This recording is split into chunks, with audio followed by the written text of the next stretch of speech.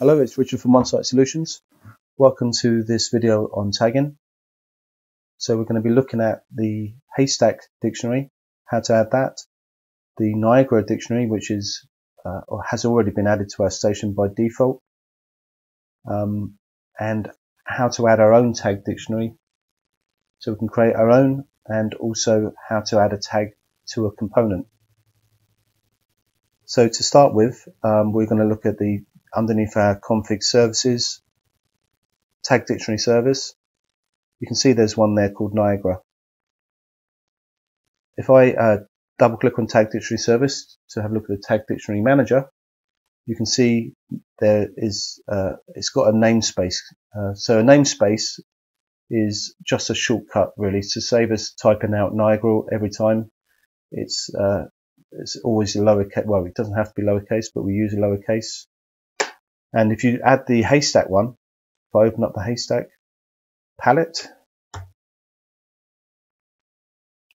just by dropping that onto the tag dictionary service,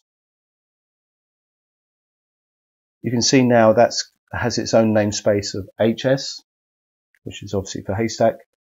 So if we go and look in here, there's quite a lot of tag definitions already been set up that we can use. We can add them as direct tags. So there's a fair few in there that have been added by Haystack. And there's also some tag rules for the Haystack. So a lot of tags will get implied just by, when we create the component, they get implied to that component.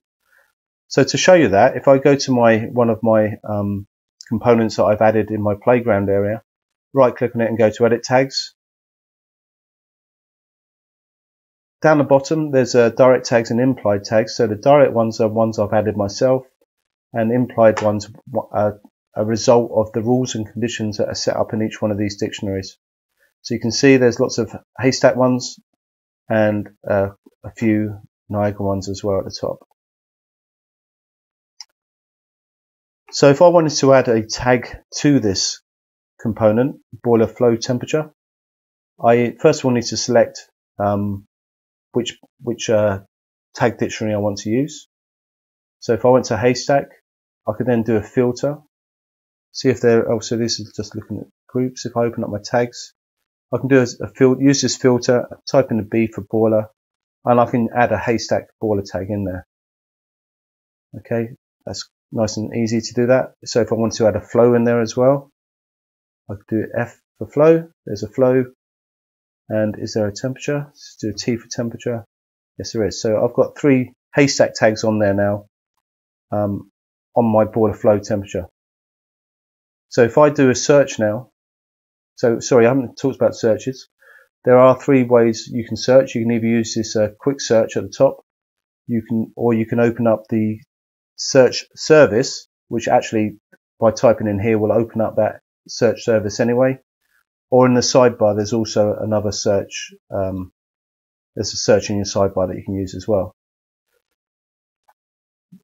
Okay, so if I go up here now and type in HS for Haystack, colon, and boiler, it will find wherever I've added that tag. So I've only added it here on my boiler flow temperature.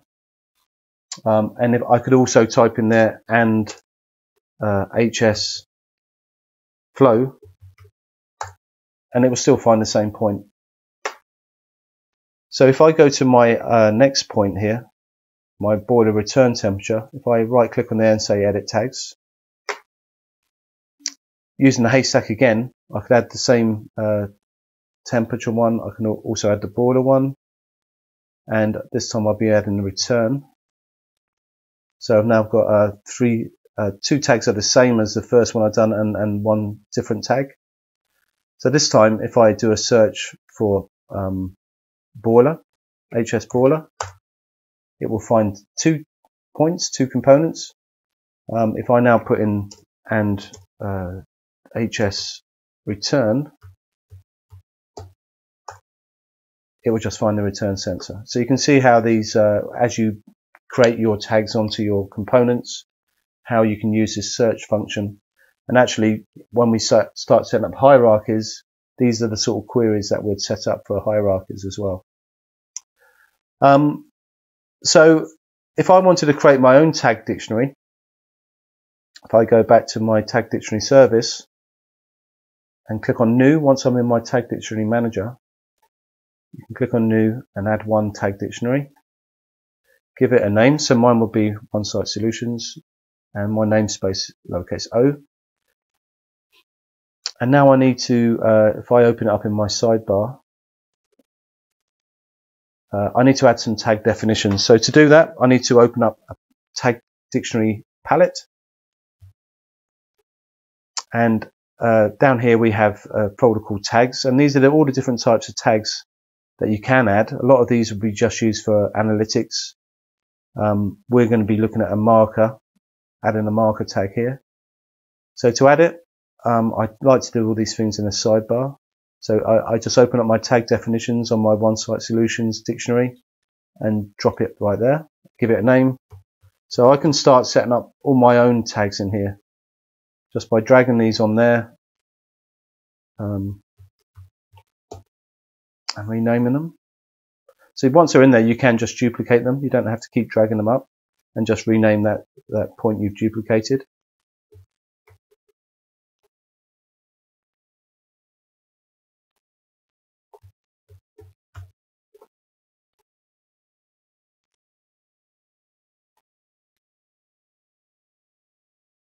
So you get the idea. So I won't go crazy and add too many.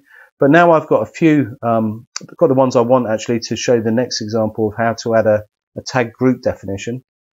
So a group's quite useful. So instead of adding lots of individual tags, you can group a load of them together and just add that one group tag. So to do that, you have to, in your palette again, go to your tag group, drag that onto your tag group definition, give it a new name. So return, boiler return temp. Okay, it's all in camel case. That's how all the other dictionaries are written as well. So kept the same format there. So if I open this up now, and now all I need to do is add the 3 tags from here into this tag list. So boiler, just drag it down and with your left mouse button, return and temp. So now I can just add a tag group rather than adding all those 3 different tags. So if I go back down to my components in my playground, go to my boiler return temp, right click on it, so edit tags. This time, instead of using the haystack dictionary, if I look at my OneSight one,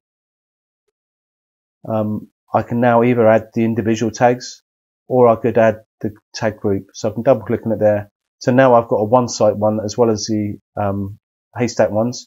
So this means now when I do a search using my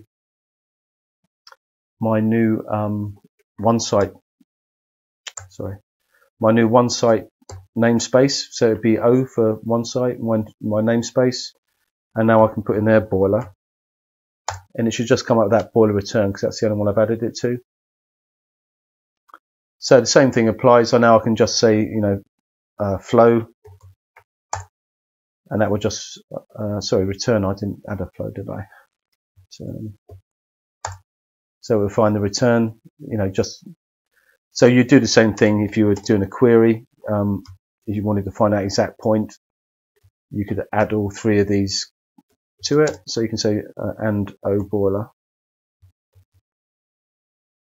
So that's all 3 of the tags that belong to that point. If I do a search now on those 3, it will find it. It is case sensitive, so if you did have a capital B, obviously it wouldn't find anything because that doesn't exist. So you've got to be very careful with the text that you type in there. So there are other ways of adding tags. This is a very nice and easy way of adding tags. So if I wanted to add a single tag to this boiler fault, I could just, from my OneSight one, I could just add that fault, double click on it and add it. I could add the boiler one, etc. There is a quicker way of doing this. There's a batch editor in your program service. So let me just clear that and show you how I got that list. So to add something in Batch Editor, you do have to be very careful with Batch Editor. Whatever I discover using my BQL query builder will be affected by whatever I do here. So if I just go to my playground, choose control points, that will bring all my points in my playground area. And now whatever I do, any point in this list will be affected. It's not just the one that's highlighted. I can highlight 3. It won't just affect those 3, it will affect everything in the list. So you do have to be very careful here. And now I can just say add tags at the bottom. And I can now just say I want to add a boiler tag to all of those points. So double click on it, add it to the bottom and save. And you can see now that all of those points have tags added to them. So now when I go back and do this same search at the top here, it will find all 6 of my points using my OneSight dictionary. Okay, so I hope that's been useful on tags. I am going to do one on smart tags as well, where you can set up your own implied tags, which can be quite useful, especially for using the search feature. Okay, if you've enjoyed this video, please subscribe and don't forget to have a look at our website. See you next time.